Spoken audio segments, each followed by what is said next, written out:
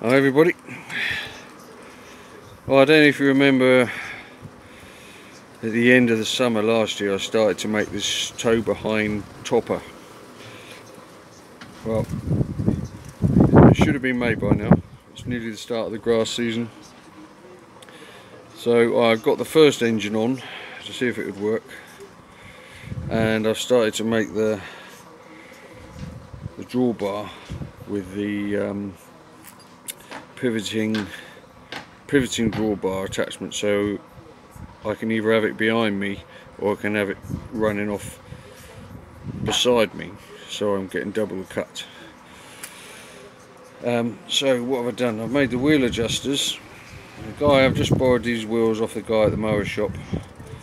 They're not quite big enough what I wanted, so I've mocked up the brackets. They need to be a heavier gauge, because this piece here, which is the adjuster, is flexing, and because there's a bearing in the wheel, the bearings, you've got that little bit of plate, so the wheels are a little bit floppy at the moment. We don't want that, so we're going to make this out of double the thickness, and I want to get some garden tractor wheels, which I've seen someone selling some on Facebook. So they haven't got any bearings, they just run on a solid shaft. So that'll get rid of all that play. So that isn't the bracket moving, that's just the play in the wheel bearing itself. Anyway, so what have I done? It was really, don't look at my welds because it was so bloody windy here. You should use arc welder if you're working out in the wind, but I needed to get this done. So the idea is I'll put a packer in there, a bit of tube.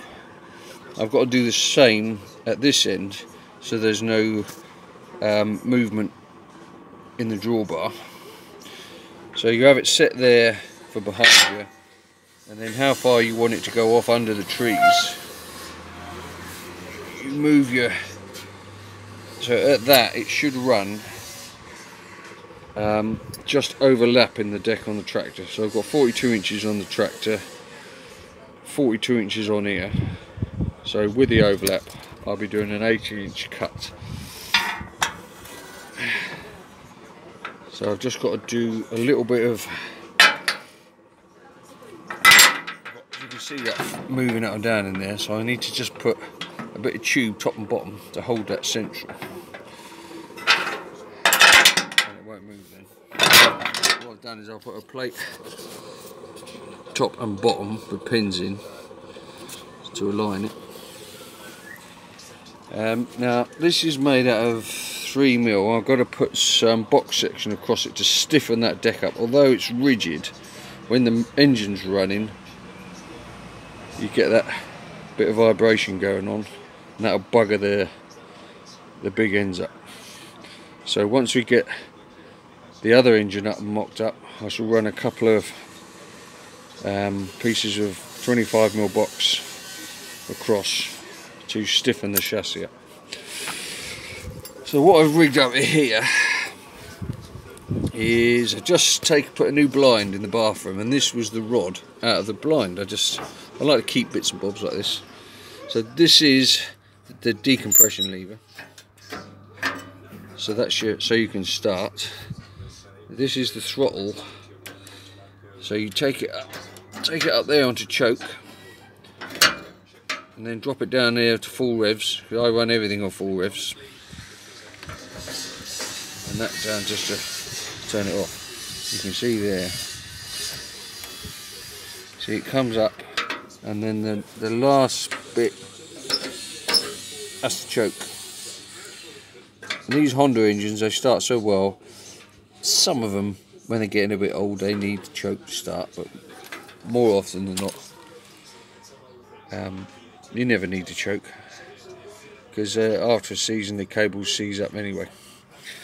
Anyway, so that's that all rigged up. So I'll do the same over there behind the other engine. I've got another engine off another mower, exactly the same as this, 6.5 horse. Honda only did 6.5 horse engines on their mowers for a short time, because they were too big.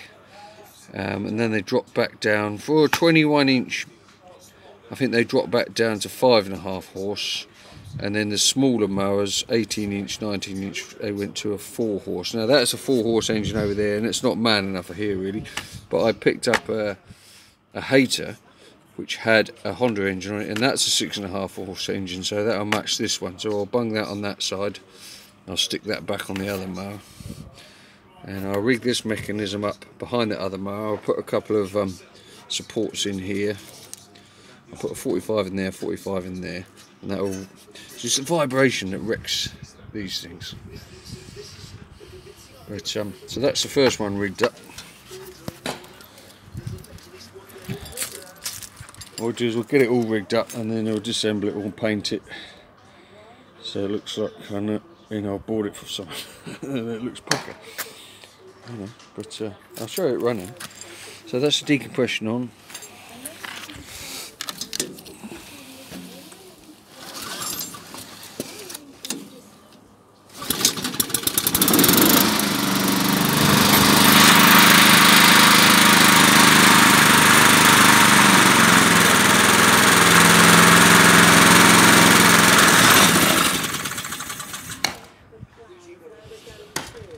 Bollocks. Don't know why I waited so long. Well, that engine's probably done about 4 years service, so it's smoking like mad. These Honda engines, they go until they blow up. Needs an oil change. Anyway, I think that's probably part 2 on that. That's quite an old video, but all I'll do is I'll finish the drawbar off, get this one rigged up, and then just beef up the wheels. Put a couple of like bumper stops on here to stop me hitting trees with the wheels. Put one, well, just put one in the front, and then we'll go and try it. Anyway, that's the finishing chopper, homemade. Okay, bye.